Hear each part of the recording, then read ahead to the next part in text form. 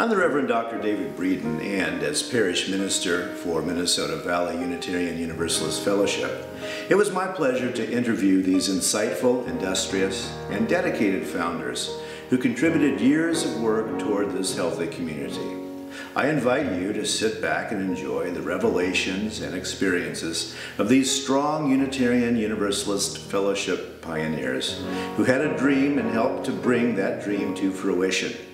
Here now, recalling how it all began and their part in the creation of Minnesota Valley Unitarian Universalist Fellowship are Betty Gutmann, Al and Helen Hyman, and Luella and Red Newstrom. I'm very happy with the way things are going. I think our members are marvelous.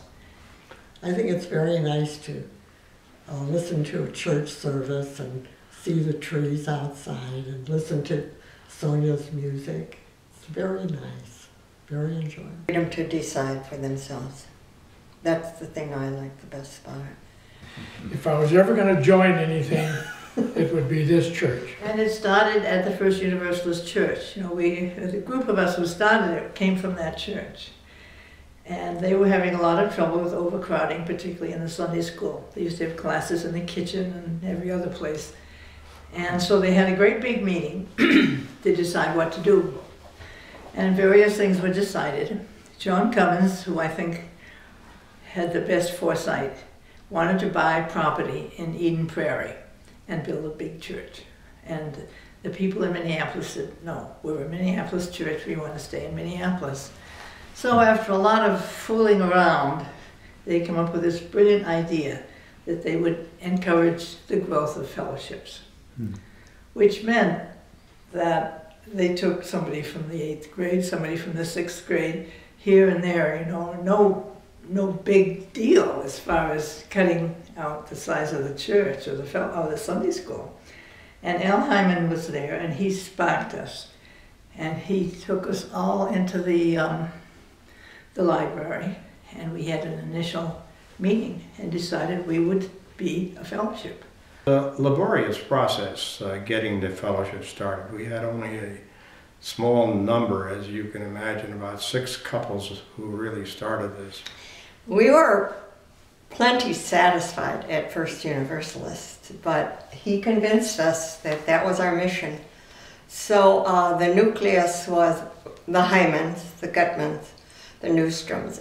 We only had 24 people on our list, and the UUA would not recognize us unless we had 25. So I said, Red, you gotta join the church. And he said, oh, you don't want to join the church. I said, just in name only. But I always obeyed your request. We should inject that, you see. All right. Yeah. But then you also said, okay, I'll sign, but I'm not going to come to church. Yeah. But his money comes to church, and has for all these years. That's the beginning. On May 13th in 1965, First Universalist Church, where most of us belonged, had its annual meeting. And John Cummins was hoping to spread the word out west to the wealthier communities. And the congregation turned him down and said, what would be a good idea would be to start a new fellowship. So after that meeting, about 12 of us got together with John, and we decided we'd start working for a church, even though we were not excited about that. We loved First Universalist. So October 3rd, 1965, we had a meeting, and we called that the South Suburban UU Fellowship. And we met at the Richfield State Bank. On February 20th, 1966, we had our bylaws adopted, and it was signed by 27 members. We had already grown. Al did most of it, but he really was very active and very strong on having a fellowship that would have a connection with the UUA. Some people would have just liked to have had a fellowship that where we just meet Sundays and that would be it. But Al went to the trouble of finding out the procedure and getting the Fellowship Incorporated and finding out how to do the charter and the bylaws. And he financed the legal fees for that too. So that was pretty much how it got started. Going back just a step, the Universalist Church was faced with a problem of overcrowding in their particular facility.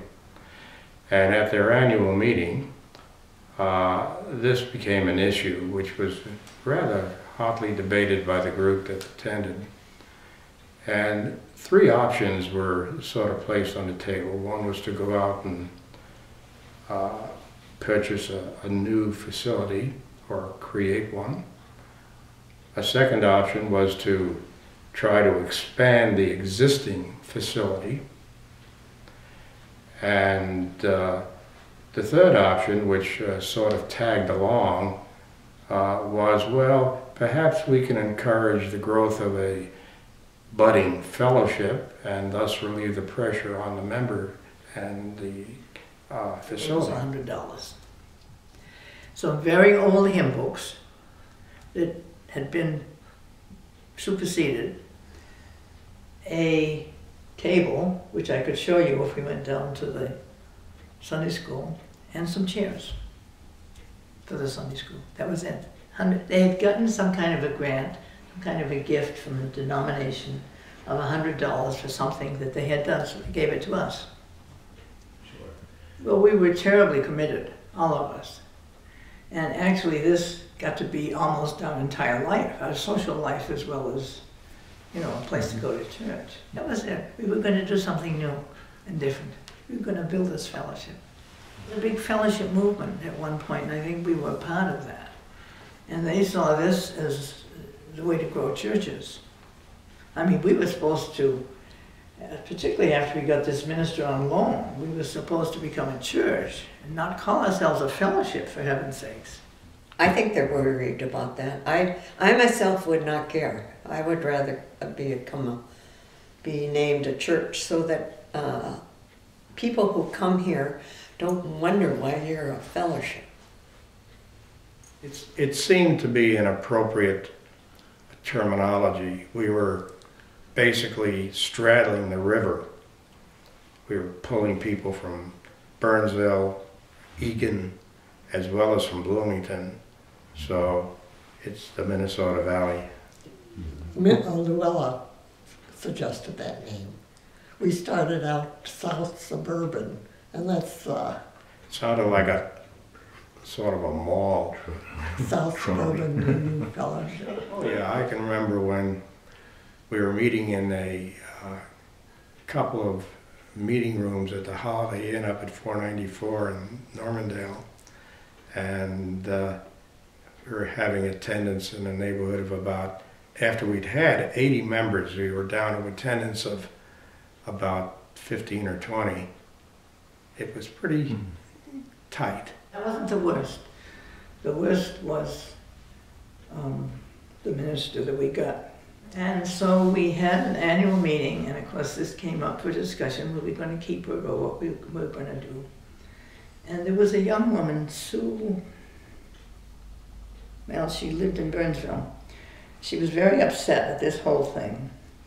And she suggested that we disband the meeting, which wasn't going anywhere, and have a meeting of discussion and then restart the meeting. And we got somebody who was a member at the time. He was a wonderful guy, a huge black man who was a psychiatrist. Anyway, we spent an afternoon working this out, and he was so skilled at, you know, that sort of thing, that it worked out. And I still remember that after we had started the meeting again, somebody made a motion that we continue her, and we turned it down. It came out okay. The place didn't fall apart. Not all that many people left. Some did. They went to the Dakota group, which was just starting at that time, but not very many.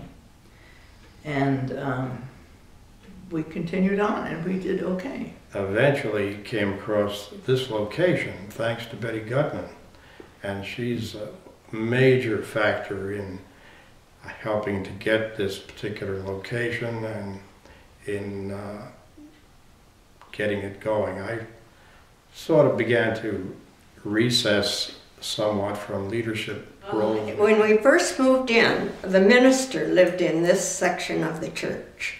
That was the Baptist minister. And then we took that over and used it as part of our functions. We had a lot of equipment to buy. We had to repair the building, pay the mortgage, and we had been living out of a trunk up until then. So we had a lot of space. You should have seen this place when we first acquired it. In the first place, it was a Baptist church that had disbanded and joined with another Baptist church, so the building was unoccupied. And they let us come in and rent it for the remainder of the year until we got around to buying it. So we had these big painting sessions, and everybody was here. Everybody painted, everybody cleaned, everybody did everything. On that, I remember sitting there at this meeting and Clay Wallen was there. And he was talking about this wonderful church he had been to, where you come in and you smell the fireplace burning and so forth and so on. He said, somebody gave $50,000 to build this church. And I said, well, Clay, would you give us $50,000? And he said, yes. And he did. He's got a plaque around here. He was the biggest donor, and he got us started. And then we had, we had a capital campaign that Kathy Park ran, and all, we really scrounged for money. Whew. This was terrible. And we had an architect, and I think he did a wonderful job with a lot of help from George Fairman, who was an engineer and who was chairman of the building committee, and he worked very closely with the architect and with the city and with the people who did it. And a lot of these ideas were his. He's very skilled at this. I didn't always agree with him, though. I very much objected to having the entrance on the back of the building, for example. I thought this was not a good approach for people coming, but he persuaded me this was the way to go. So. And at some point you say to yourself, well, it's okay, it's going to be a good building. I don't have to have it my way, necessarily. But I think it came out just wonderfully. I love it. We had that going upon inception of our beginning services at the Fort Snelling Chapel. We had about 20 people, 10 of whom were committee chairs, and the person who had the RE program structured it, set it up for the number of kids we had. We only had about a couple of dozen at the initial time, and that started to work. And by the time the year was out and we were at the Masonic Hall, we had, as I say, about 60 kids. We had a range of classes, and we had instructors in each one and a curriculum. I didn't realize that I wanted to be a teacher until I taught a class in Sunday school with Mike Gutmann in it, and it was called Beginnings, about human beginnings. It's a wonderful book, and I was so totally prepared for that class. I just loved it. And he did too. He went right home, told his mother he wanted to go to the library and get that book. So that was fun to have kids care that much about what was happening. I know one of my proudest moments was when the Traubs, their boy was in high school and finishing, and we had a high school session, and they spoke, the children spoke. And he told what this fellowship meant to him, and it was wonderful. It gave him his whole point of view of living, and it was so inspirational, and I thought, if we have done that for somebody, we've done something wonderful. I was usually conducting the service, and we'd have the typical readings, we'd have some hymns. I made it a point to bring in recorded music, and these are mostly 60s types of popular tunes, which were rather radical to most people at the time. We usually had our speaker and then conversation with the speaker afterwards, and that was it. We have tremendous resources in this area. We should be tapping into them. And I think part of the function of this congregation is not only to purvey a series of liberal ideas, but to broaden the, if you will, awareness of the congregation of the various cultural aspects of our society. They're all controversial, and if they aren't, why we ask questions so that they are.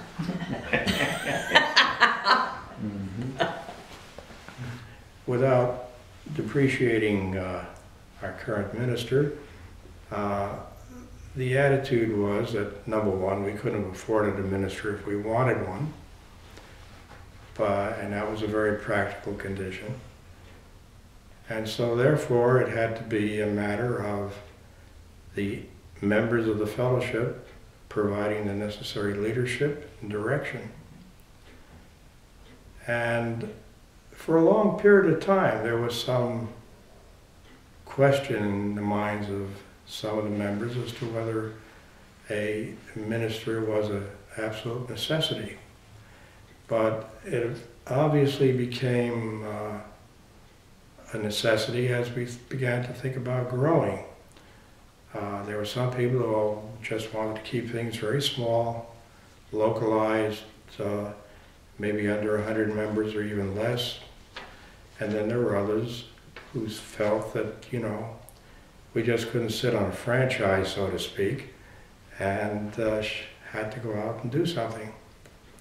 And so eventually having a minister became a factor in that growth. Have you listened to Frank Dreisbach? You know, he's been coming here for about 30 years. He and, well, Bill Johnson, he's another person who came, Bill Johnson. His wife was a Catholic. She made a big mistake of dying during GA. This is something you must never do.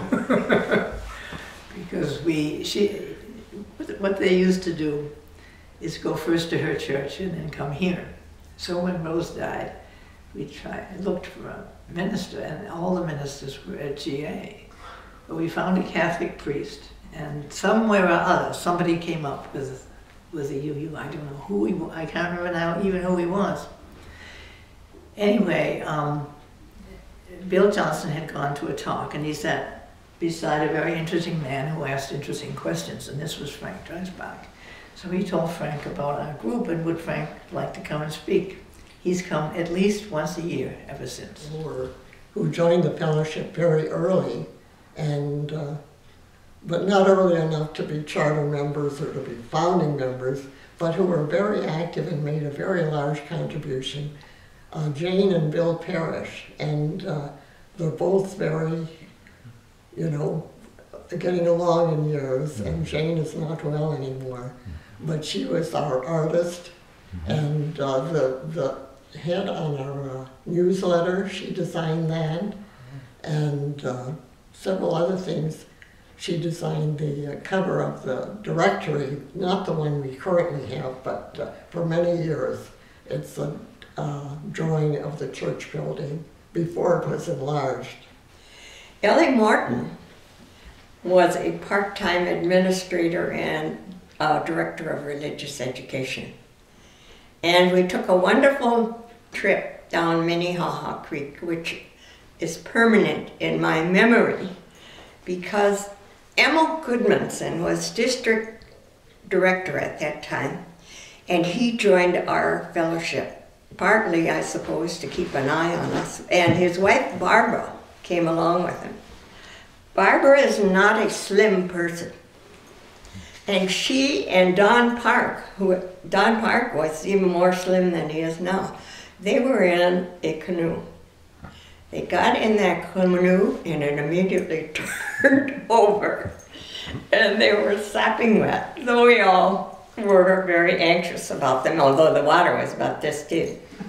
Well, they got in again and bingo, over they went again. And that was the highlight of the trip. But it was a wonderful trip down Minnehaha Creek. It was one of our goals, but I think we've only accomplished it recently. One of our goals always was to have more impact in the community and with other churches. And I think only in this area of social justice, for example, and I think we have to give credit to Monica Williams for that we have managed to have some kind of relationship with other churches. I thought it was wonderful when that man from Oak Grove Presbyterian came. But we have always been interested in social action. Well, I would join this fellowship because people are very friendly. We have a reputation of being friendly. They are very friendly, and it's a church where you can think what you like and be a member. And that's wonderful freedom. Some people don't want it. I'm just glad to see it, if you will, moving along. I won't say prospering because finances are always a problem, but I think it's doing well. It's become established in the community. I think we have a lot to offer people. That's a bias, of course, but